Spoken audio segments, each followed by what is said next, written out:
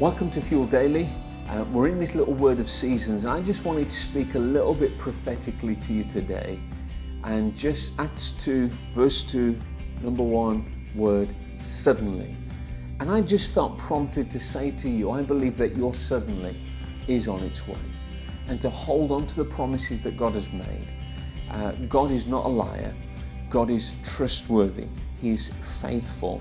We all face challenges. Life is filled with seasons, and there's winter seasons, autumn seasons, spring seasons, and summer seasons.